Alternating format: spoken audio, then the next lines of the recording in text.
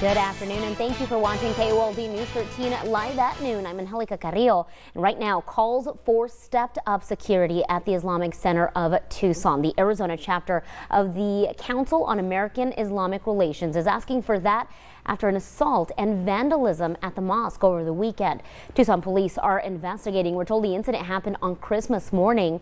Police say two groups of people got into an argument at the center and one man was hit while trying to separate the groups. Investigators say one of the groups broke a window at the center before leaving the scene. So far, no arrests have been made and the investigation is ongoing.